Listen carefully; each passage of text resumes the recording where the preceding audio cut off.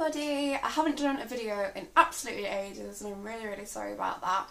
I've just been really snowed under with stuff and I've been trying to concentrate on blogging every day, and I went on holiday and yeah, so I've just been really busy, and I've also been struggling a little bit for inspiration. I'm not really sure what I should film and stuff like that, so I apologise for that, but I'm going to really try and concentrate on getting lots of videos out to you because I really enjoy making them. Yes, my hair is pink. I decided on a whim on Friday night, I thought I really want to dye my hair pink. It's something that I've always wanted to do, and the new Bleach London dyes for doing at home have just been released and I ordered one.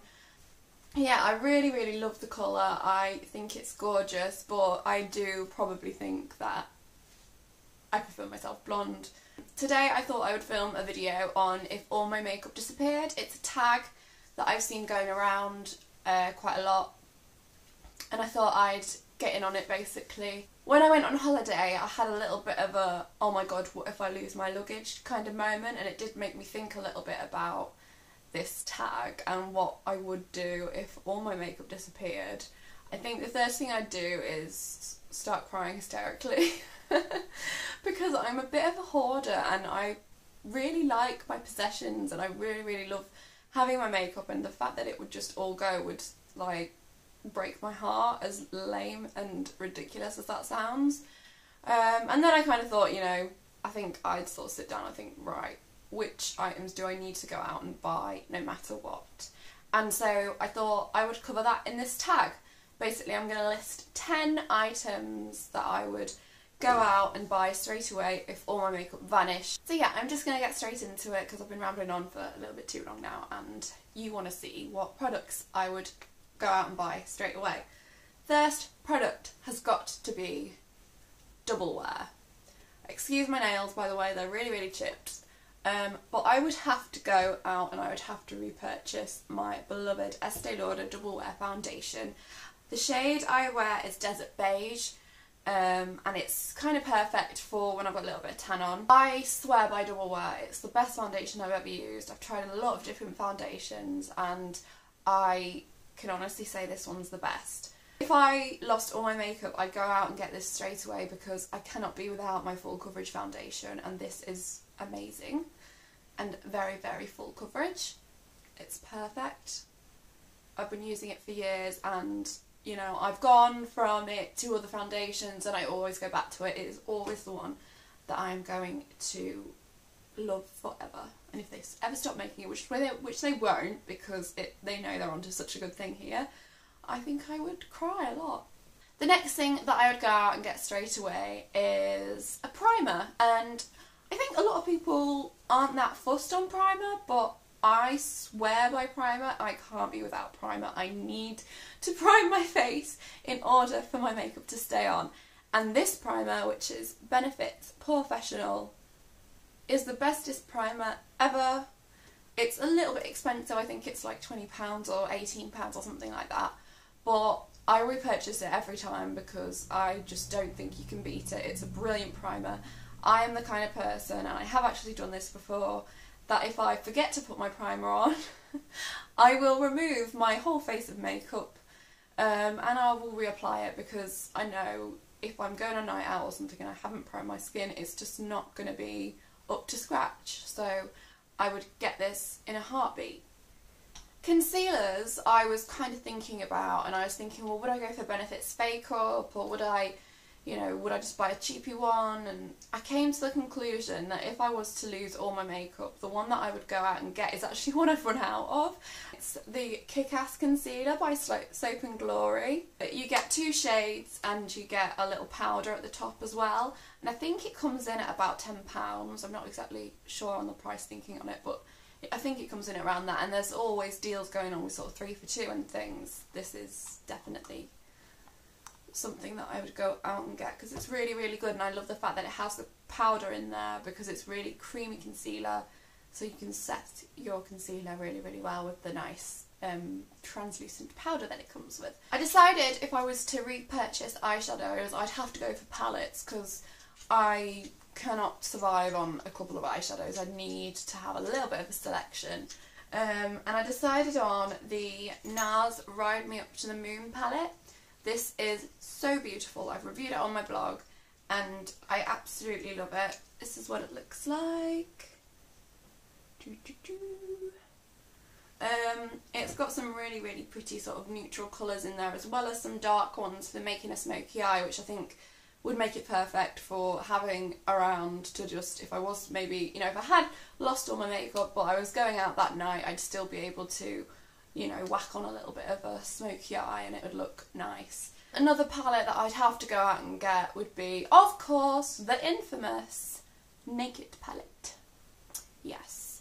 I don't know whether I'd get this one, which is the original one, or whether I'd get the newer one, because I haven't really seen the new one up close, so I don't really know what it's like. But I found a lot of the colours in this one are a little bit too cool for me. Not as in they're really, really cool, but as in, oh yeah, it was so cool. No, I mean they're just, I quite like warm colours, and I find the ones in here are a little bit sort of, I don't know, they just seem a bit cool in my opinion. This is my really scabby, well-loved Naked palette. I'd go out and get another one of these because I think Urban Decay eyeshadows are the best. I actually think they rival MAC's. I think they're so buttery soft and they blend so beautifully. I don't really think you can beat them, so I'd go out and get this. I've gone through 5 things, so I'm halfway through. Next up is a blusher that I absolutely love. I wear this every single day, and even if I buy different blushers, this is the one that I always tend to reach for. I'm not one to be very adventurous with my makeup, if that makes sense. I do like to try out different looks and stuff, but I find that I just end up wearing the same thing every day, which is really boring, and I should probably sort of branch out and start thinking I need to use that blush or I need to use that bronzer and things like that, because you do just end up using the same things. Yeah, I have a drawer full of different things, so I should probably think about that. But I would definitely go out and buy Sleek's blush in Rose Gold. This blush is beautiful. It's a gorgeous pinky, corally colour with gold bits in it. It's shimmery and beautiful. This is meant to be a dupe for NARS Orgasm, which I've never used because I just think I may as well just buy this one if everybody says that it's the same.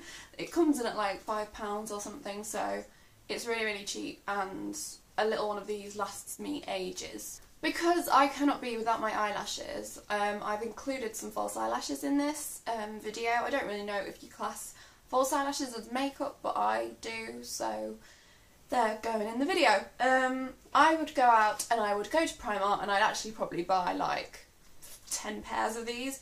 Well, I'd go and get myself some of the false lashes that they do. These are actually the full look ones, so these are like really, really voluminous.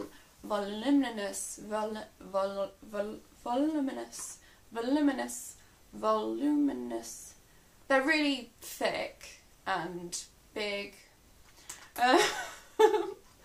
They're really...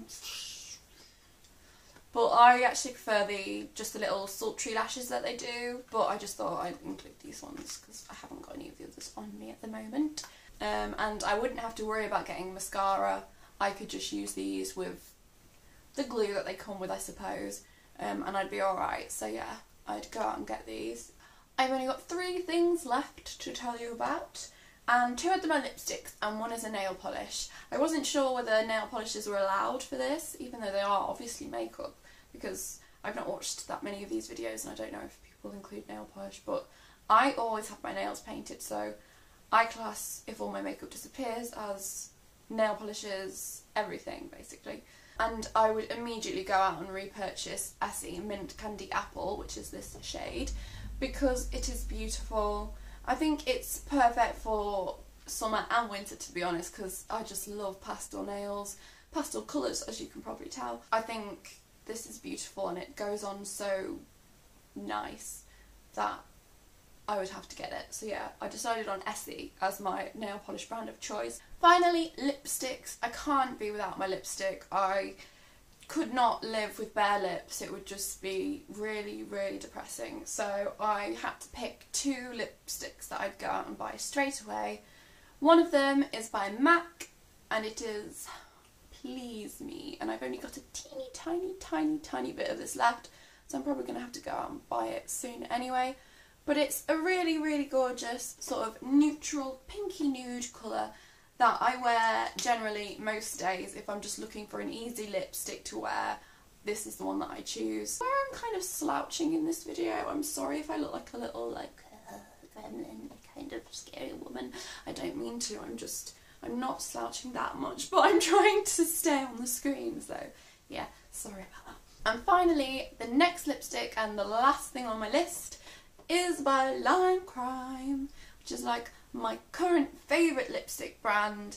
I only have this one lipstick from Lime Crime, but it is so amazing. I've been blown away actually by how good this lipstick is. I was kind of getting it purely for the fact that there are unicorns, or a unicorn on the packaging, and it's like holographic, and I wasn't really thinking about the quality of the lipstick or anything like that. I just wanted it.